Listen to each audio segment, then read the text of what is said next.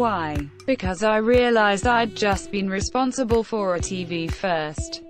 I'd kicked a serving cabinet minister off a live program, unceremoniously and without hesitation. Later, I checked. I suspected, no one's ever done that before. Blimey. And not just any old low-to-middle-ranking minister.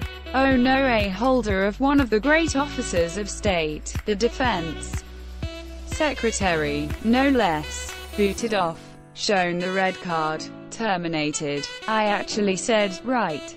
Okay. Interview terminated. Oh dear. Gavin Williamson was on to talk primarily about an mod scheme to send British soldiers to Malawi to help stop elephant poachers.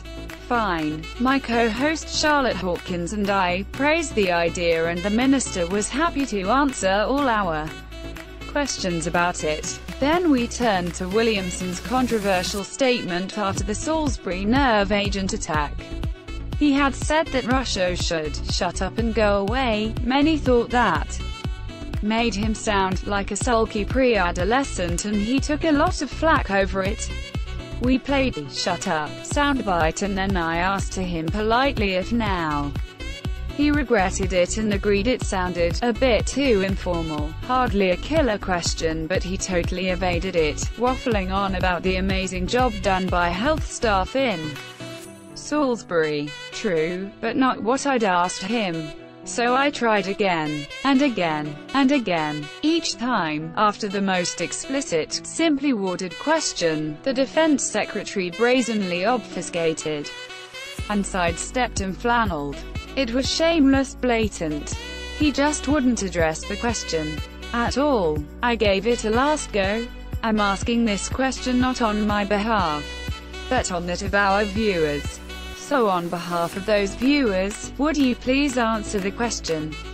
The question is, I'll try it one more time. Do you regret using very casual, Trump-esque language like, shut up and go away? I really thought he'd give some semblance of an answer at last, but no, yet more generalized waffle. Enough of this, I thought to myself. Snap decision time. Right, I interrupted. You're not going to answer, are you?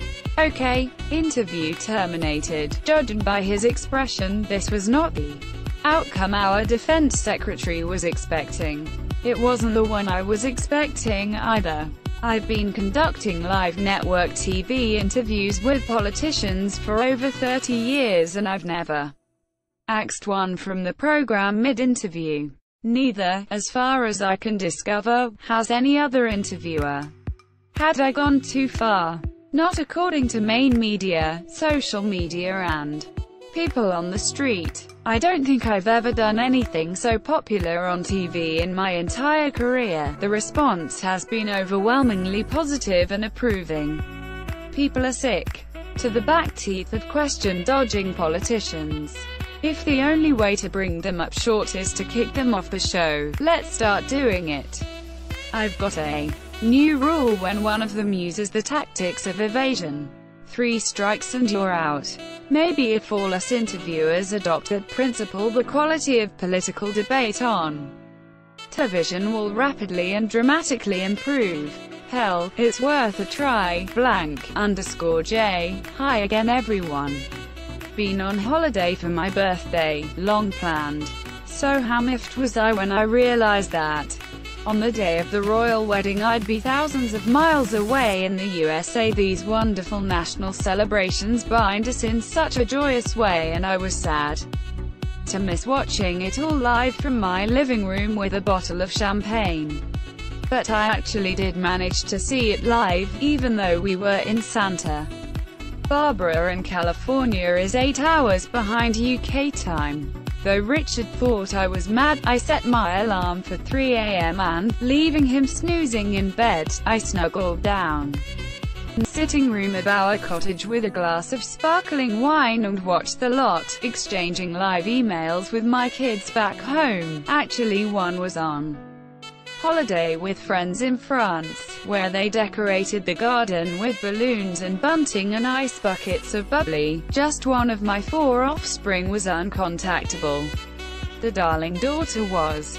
actually right there at Windsor Castle, invited because her fiancé James Haskell is an England international rugby player and as such has been a friend of Rugged Prince Harry for years. Still, though I knew Chloe was going, I nearly fell off my seat when I saw her on the TV screen, wearing a hat for the first time in her life. Of course I was tickled pink as her fascinator to see her there. But quite apart from maternal pride, I did think the whole ceremony was practically perfect. In every way. The weather. How God-given was that? Azure skies and brilliant sunshine, the ancient stone of Windsor Castle glowing with archaic beauty, looking like a fairy tale drawn by a Disney animator. And Harry and Meghan's obvious love for each other was as enchanting as the venue. That moment when he lifted her veil and she gazed at him with such glowing adoration made me want to cry. And indeed Harry, lovely Harry, the boy that every mother in the country has longed to cuddle and comfort ever since he walked behind his mother's casket when he was just 12, looked himself completely overcome. I've never seen a groom so moved. It was surprising how many Americans watch the wedding live. Of course Meghan is a California girl and the Yanks we talked to were hugely impressed by the beauty and pageantry. The whole day was great PR for the UK, and a lovely, healing balm to the heart in these difficult and fractious times. _J. I love this story about the ladies who gate-crashed the men-only bathing pond on Hampstead Heath. They were inspired by a Mumsnet campaign called Upside Down Gender World We Now Live In. The government is poised to introduce a balmy new initiative called the Gender Recognition Act. This could enable anyone to self-identify as either a man or a woman, just by saying so, enabling them to have access to areas designated male or female only. It's women who feel most cross. Nobody wants to see a hairy man in a ladies' lavatory, a single-sex sauna. It's threatening. Women rightly want to protect themselves from strange male glances at private moments. So the Hampstead ladies invaded the male bathing pool wearing fake bushy beards and even the mankini. Needless to say, the blokes were not amused and called the police. I live near the Heath, and the ponds are sacred to locals. There are ponds for men, ponds for women and mixed ponds for everyone. This is an amusing little episode, but it's a foretaste of what may happen if the Gender Recognition Act is passed. Chaos. Private intimate spaces are male or female only for a good reason. Gender-fluid people should campaign for their own spaces, not invade the privacy of those who are gender-fixed. We don't need a new law, just some common sense. J. Hugh Grant playing Jeremy Thorpe in a very English scandal is a revelation, demonical, power-hungry, cruel and caring only for his own needs. Astonishingly, Grant even contrives to look like Thorpe.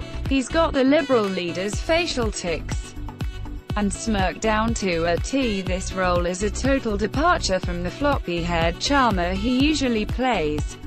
Recently Grant said playing romantic leads was over for him. He's too old. He wants the grisly, ugly parts now. Years ago we interviewed Leonardo DiCaprio, who told us that the role of gorgeous